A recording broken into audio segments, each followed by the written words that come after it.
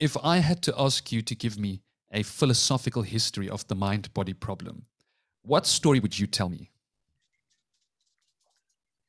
It has a long history back to the classical era, but in the modern period, the basic mind-body problem that has entered and persisted in modern philosophy is basically the Cartesian formula.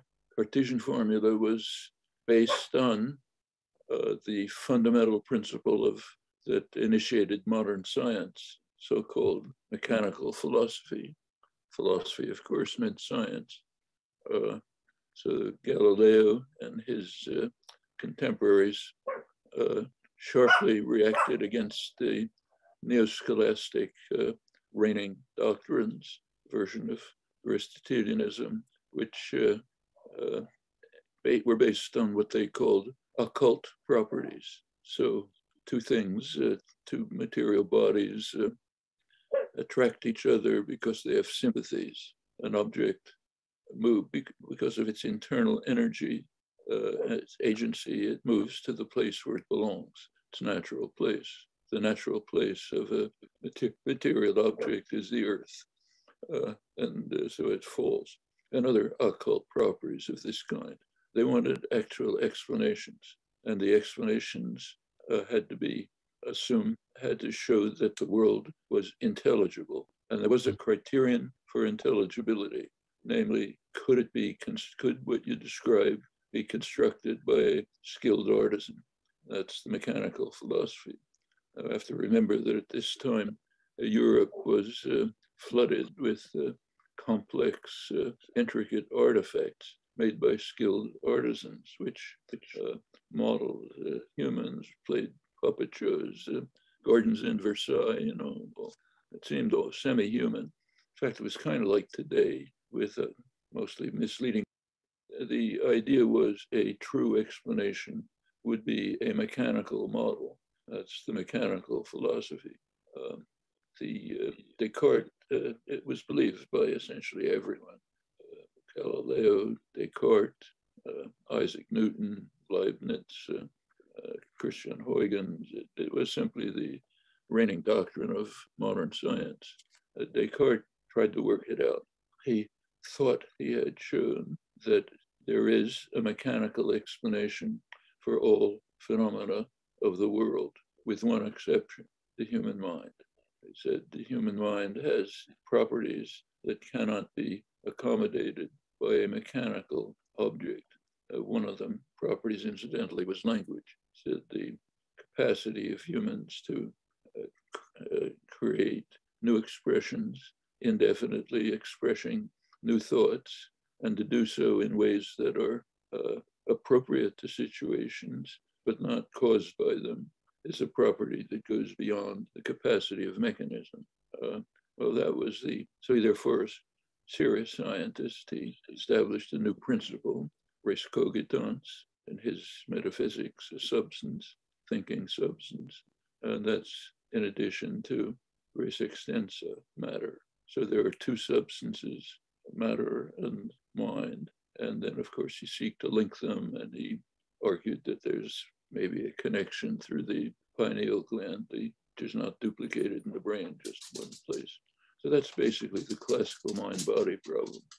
Didn't last very long. Newton showed, much to his distress, that there are no bodies. One of the two elements of the picture disappeared, contrary to what's claimed by many modern philosophers, Gilbert Ryle and others. Newton didn't exorcise the ghost in the machine. He exorcised the machine. The ghost was left intact. He showed there are no bodies in the sense of the mechanical philosophy. Newton regarded this as a total absurdity. He said it's so absurd that no person with any scientific understanding can possibly believe it. And in fact, his main work is not called physics, or in those days, philosophy. It's called mathematics, because as he said, he has only a mathematical account. He cannot give a physical explanation. Because what he's postulating makes no sense in physical terms. for the rest of his life. In fact, he showed, in fact, that Descartes' model didn't work. And in fact, no model would work. That's Newton's great discovery. He thought it was ridiculous. His contemporaries thought it was ridiculous. For the rest of his life, Newton tried to find some kind of answer to this, but totally meant, I do not make hypotheses, was in the context of explaining that he has no physical explanation. So he can only give a mathematical model. Well, there were various reactions to this. One reaction, connection with the mind-body problem, was John Locke's. This is not in his major work, but in a letter to Stillingfleet, he discussed this, and his conclusion was, basically quote him, that the judicious Mr. Newton has demonstrated that God attributed to matter properties that we cannot conceive, that are inconceivable to us. And similar, he said, God may have superadded to matter the property of thought, meaning some organized form of matter yields thought. That idea was picked up through the 18th century by just about every major figures who tried to show how, as some put it, the brain secretes thought the way the liver secretes bile. This reached its apogee with Priestley, the chemist philosopher, in the late 18th century, developed these ideas extensively.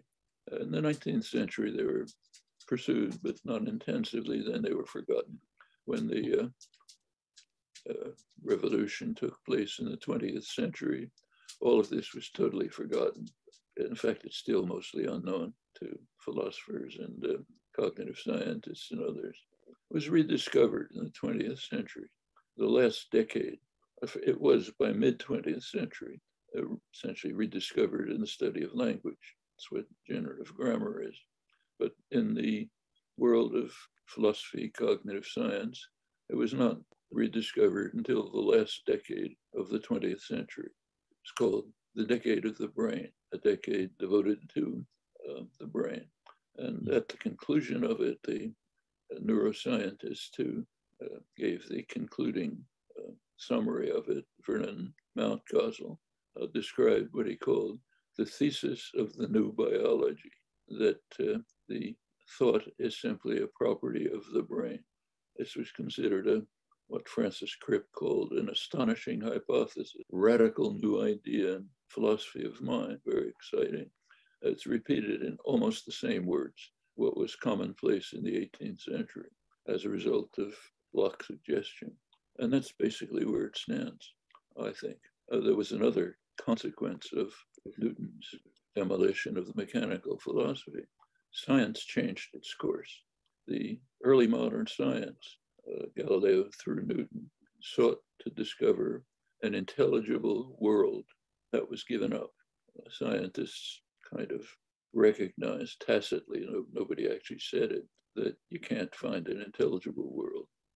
As John Locke said in his theological framework, God has added to matter properties that are inconceivable to us, but it's just a fact. And in fact, science proceeded with that fact, not forgetting the theological framework. It just sought intelligible theories. That's very different. So Newton's theories were intelligible. Leibniz, Huygens could understand Newton's theories. It was the world that they described that was unintelligible, and Newton agreed.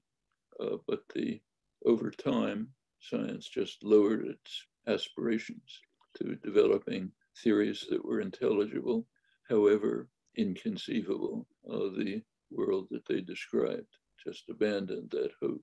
By the time you get to 20th century, Bertrand Russell knew the sciences very well. He simply said it's ridiculous to seek intelligibility. Who cares? We just want theories that work. That's a big difference from the early modern science, which had much higher aspirations. This is often not understood. I should say there's more to it than that. Newton recognized that the world seemed to have inconceivable properties. And he speculated that, as far as we know, all matter might be alive, all matter, including the coffee cup in front of it. We know so little of matter that we can't show that it's not alive. In the 20th century, this was picked up independently. Sir Arthur Eddington, great astrophysicist, said, we know so little of matter that for all we know, all matter is conscious. Can't show that atoms aren't conscious because we just don't know anything about matter. Bertrand Russell had a similar position. And in fact, it's kind of interesting if you look at today's philosophy, what's exciting topic in philosophy today is what's called the hard problem of consciousness. The 17th century also had a hard problem. The hard problem was motion. How can you account for motion? Answer, you can't. But the hard problem of the 17th century was quite different from today's hard problem. If you look at the hard problem of motion, the problem was formulated. You could state properties of motion. Say, here are the properties of motion. How can we find an explanation for them? That was the hard problem in the 17th century. And Newton's discovery was there's no explanation in what we consider physical. It's quite different. It's not formulated. The problem is, what is it like to see the sunrise in the morning? Well, nobody can say what it's like to see the sunrise in the morning. You can write a poem about it, maybe, but you can't say, here are the properties of it. Now, what is it like to be a bat? Nobody can say, what is it like to be me? I could write a book about it, maybe, but I can't say, here are the properties. Well, there's this elementary thing, unless you state what you want an explanation for.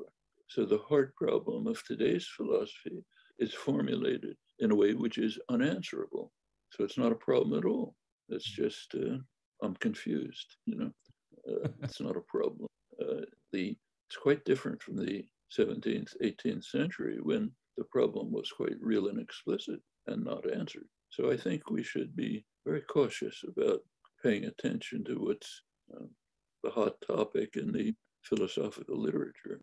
It's not a formulated problem. It's just an expression of confusion.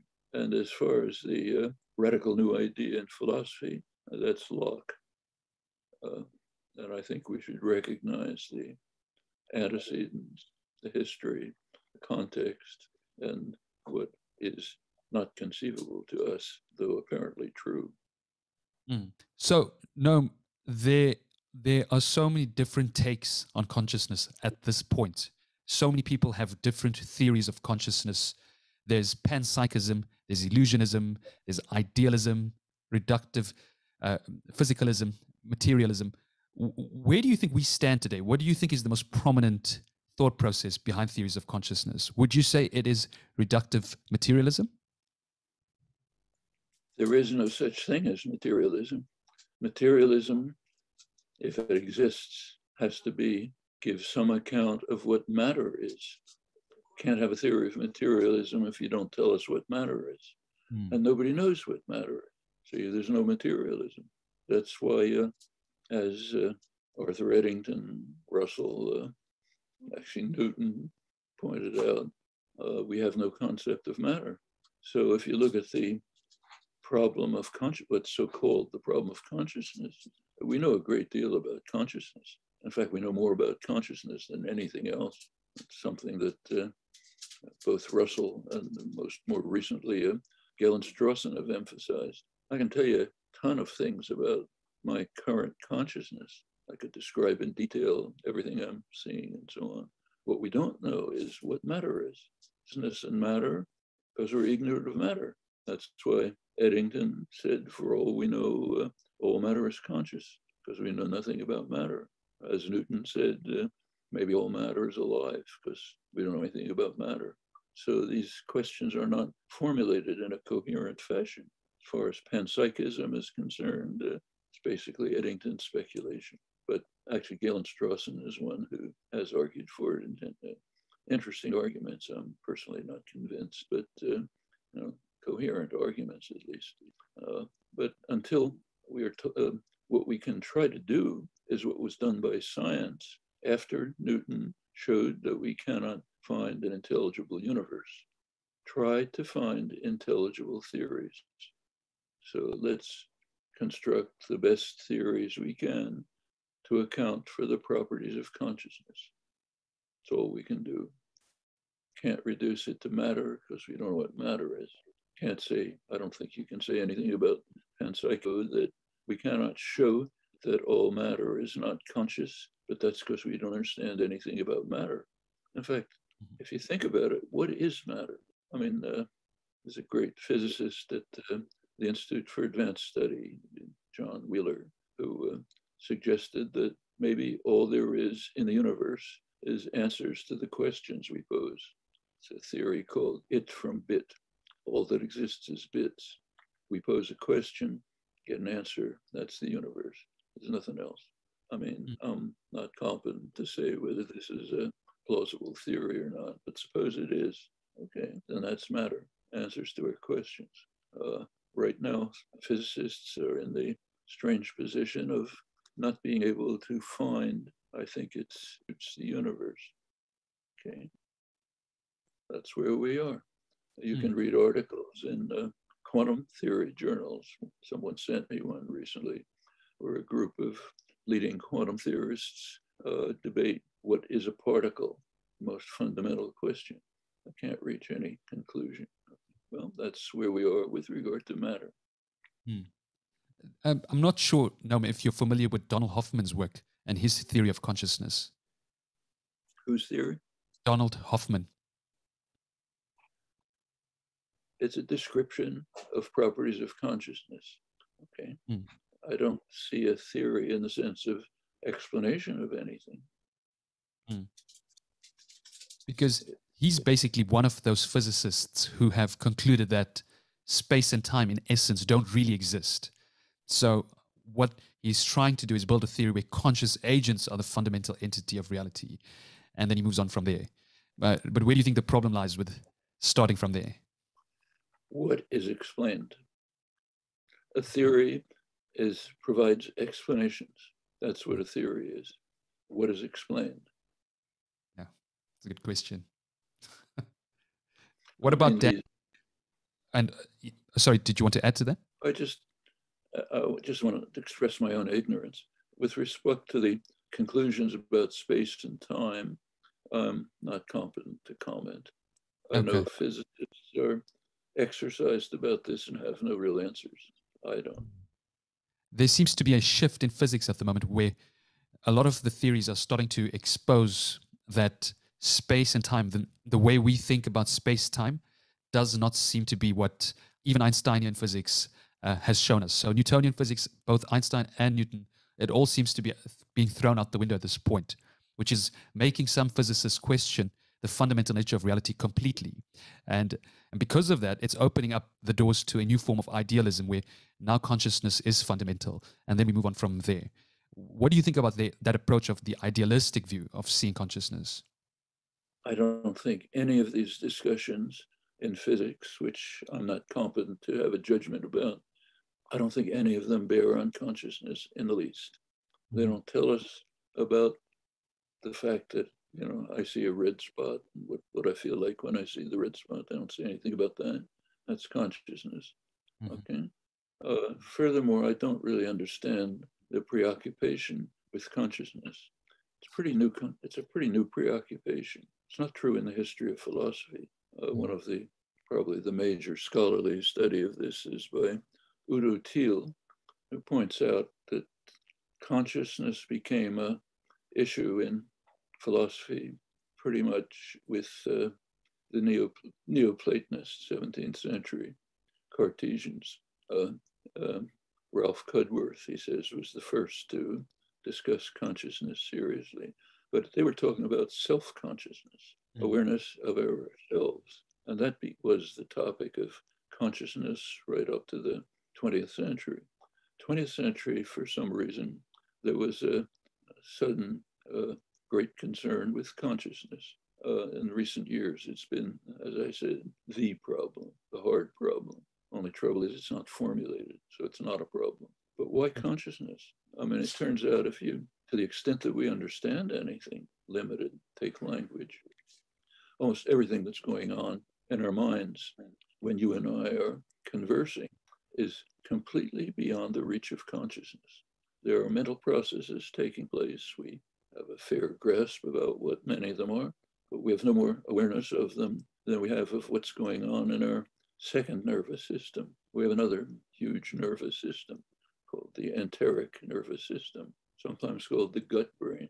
It's a huge nervous system, controls everything that's going on in the body.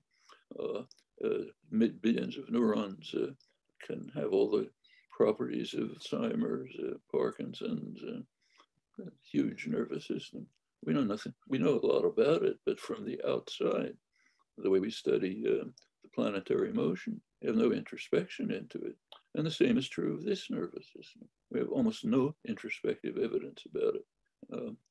Very superficial phenomenon, but we can learn a lot about it the way you learn other things in science. But so why? And the mental acts that are taking place beyond the level of consciousness interact indissolubly from the few fragments that we're conscious of. So you're not going to find that happen to be conscious. You want a real theory of what's going on, you're going to have to integrate whatever we know about or can discover about the internal unconscious, not in a Freudian sense, inaccessible to consciousness, operations that are going are more important than the fragments that reach consciousness. I think it's more important. So it seems to me the emphasis is misplaced, plus the fact that the problem is not formulated. Till the problem is formulated, you're not going to have an answer to it. So I think philosophy is going off into a very dubious directions. I should say that Galen Strawson, one of the best young philosophers, has put this a little more strongly than I have. More strongly than I would. In fact, what he said is that 20th century philosophy is the silliest period in the history of philosophy. That's too strong, I think. But I do think there are real questions about it, including the unwillingness to understand the history of the topic, which is revealing, I think. It's worth understanding how these problems developed, kind of thing we were talking about, sheds a lot of light on what we should be doing, I think.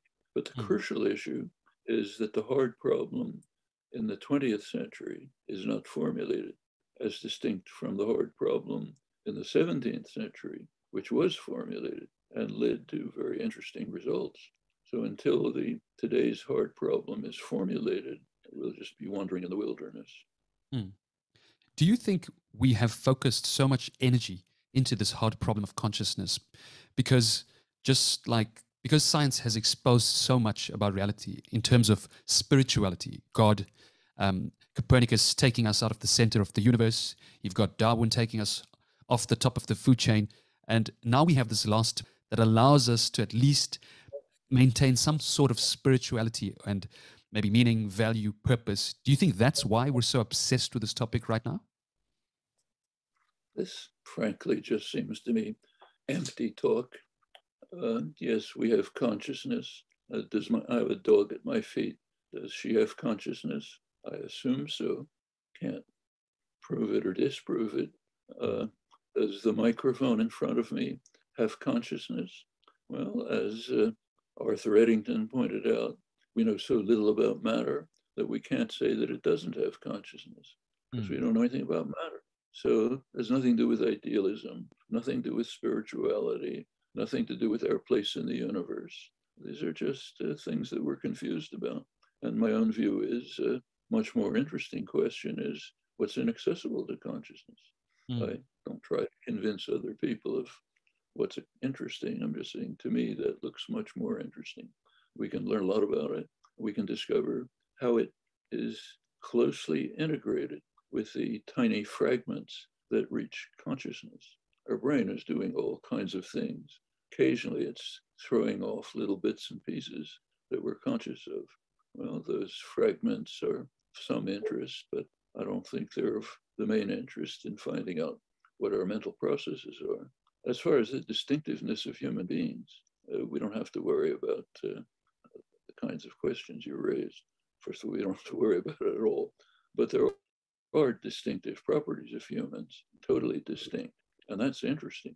One distinctive property of humans is what you and I are now doing. There's no other organisms that can have discussions about these or any other questions. That means language and thought, in any sense we understand thought, appear to be unique human characteristics. There's no analog to them anywhere in the world, maybe universe, and they seem to be common to all humans. So it looks like a species property. We don't know of any differences among humans in these capacities. Can speak and grow up in any community and pick up easily the language and its thought system. So it seems to be just common human. It's pretty good reason to suspect that these capacities emerged along with modern humans. So if you look at the archaeological record, skimpy, but there's something. There's no evidence for any meaningful symbolic activity before humans appear. You maybe get a scratch on a bone or something, but there's essentially nothing before humans appear. Not long after humans appear in evolutionary time, you start getting very rich and complex symbolic activity, all of which suggests that along with modern humans came these capacities, language, thought, which are probably the same thing, as was assumed incidentally by Aristotle, classical Indian philosophy, and so on. Didn't really distinguish language and thought. That runs through pretty much until the modern period. But, and I think it's a plausible assumption. I think we're coming back to it, that language is just the system for generating thought. Thought is what's generated by language, internal thought, internal language, not the noises that we speak, which is superficial. If that's anywhere near true, then the interesting questions are, what are the properties of this internal thought language system? I think that's much more interesting than the fragments that reach consciousness, which are fragments, so we're probably not going to learn much about them. I mean, a good example is an illustration of this is what's called inner speech. When you think to yourself in language, if you pay attention to it, it's not language, it's the sounds. So when you think about a sentence, you can ask, how long is it? Does it rhyme with another one? That's not language. That's the externalization of language in one or another sensory motor medium. And the sensory motor systems have nothing to do with language. They were there millions of years before language emerged. They've never changed. So they're non-linguistic systems that we use to externalize what's like. You could use gesture, sign, just the same. Doesn't even have to do sound. So we don't want to be misled by that. What we call inner speech is not inner, it's outer. What's inner, we have no access to. Do you think the fact that we speak English, for example, I mean, as someone who's obviously a master of linguistics, and I mean, you're pretty much known as the father of cognitive science. Do you think that our limitations in terms of the language we use most often, which is English, well, for the most part in this case, limits our ability to discuss certain philosophical questions like this mind-body problem? Do you think if we had a different language that portrayed more meaning, perhaps ancient Chinese, Sanskrit, that we'd be better off today? There is a hypothesis. It's called the Sapir-Whorf hypothesis. Edward Sapir, Benjamin Lee Whorf, about a century ago, arguing that the way we think is shaped in some significant way by the language that we speak. This hypothesis has been investigated empirically for about 75 years, almost nothing. I mean, a few superficial things. So for example, the first person to study it, Eric Lenneberg, who went on to found the biology of language, great scientist. He studied it, he was a friend of mine in graduate school. He studied this back in the early 50s, and he found a few things. So he found that there are some languages that have, the languages differ in where they put the boundaries of the color words. Like some languages don't have color words, just black and white. Other languages like us have distinguished, say, red and orange. Other languages don't distinguish red and orange. Hopi, for example. And you get some effects of that, but they're meaningless. So if you take a language which doesn't distinguish red and orange, and you ask people, you give them a patch of color, and then you show that patch of color again. If it's on the red-orange border, if you speak English, you'll remember that I called it red. So you say it's red. If you have a language speech, you don't have a label for that, you won't remember. So you won't call it, you won't remember what it was. I mean, very superficial things like that have been discovered, but nothing of any significance. It's still widely debated, but I think the pickings are very thin.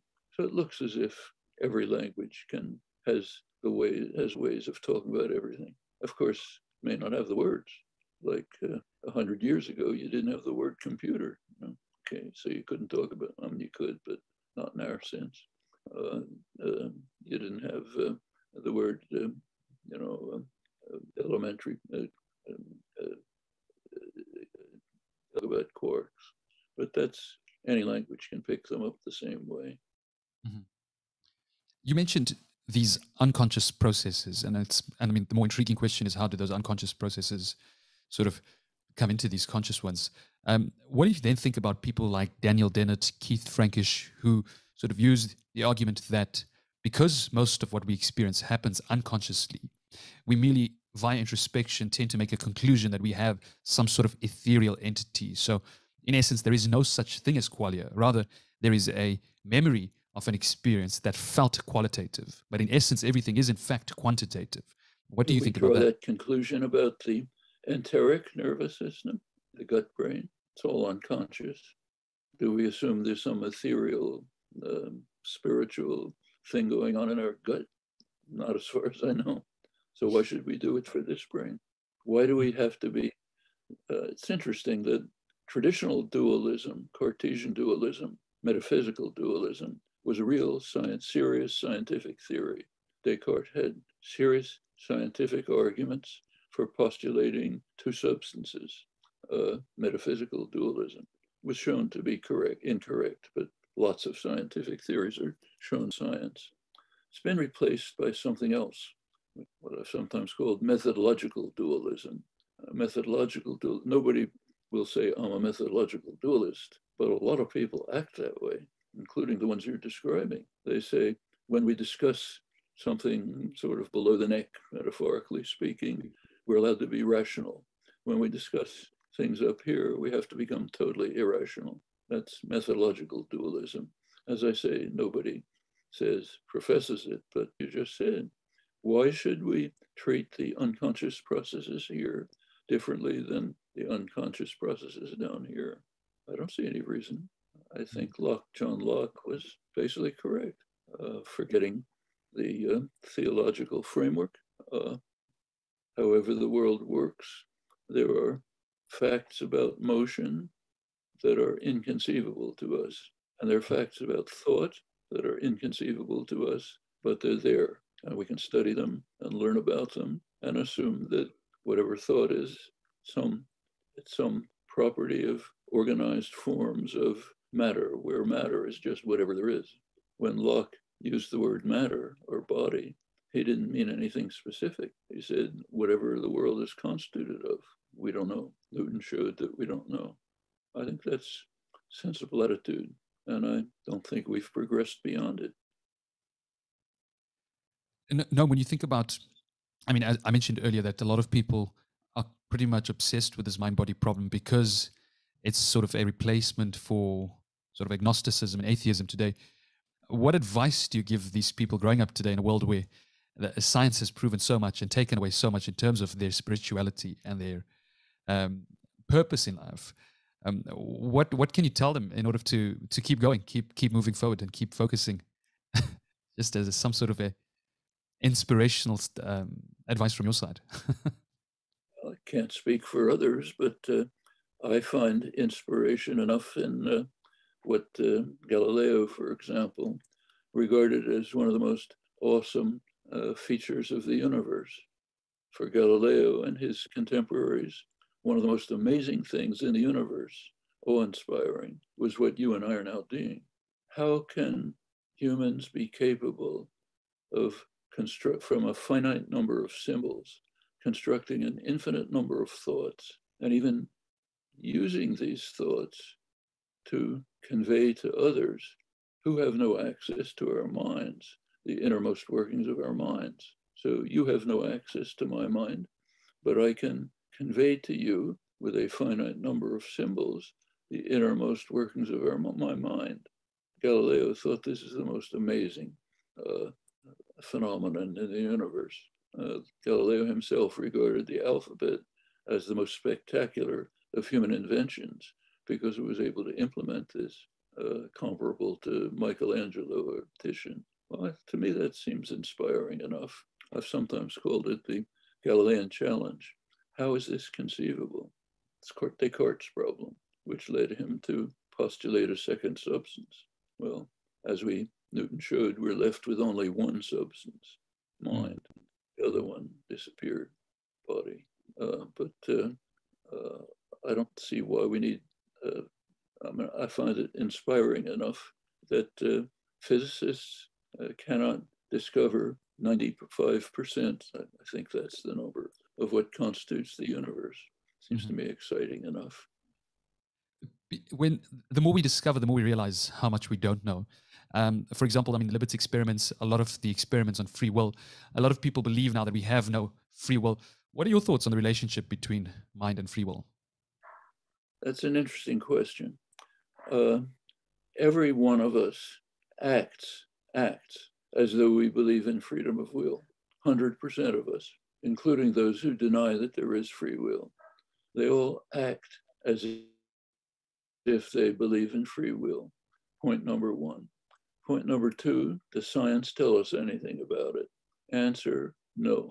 Science tells us can't. Determinism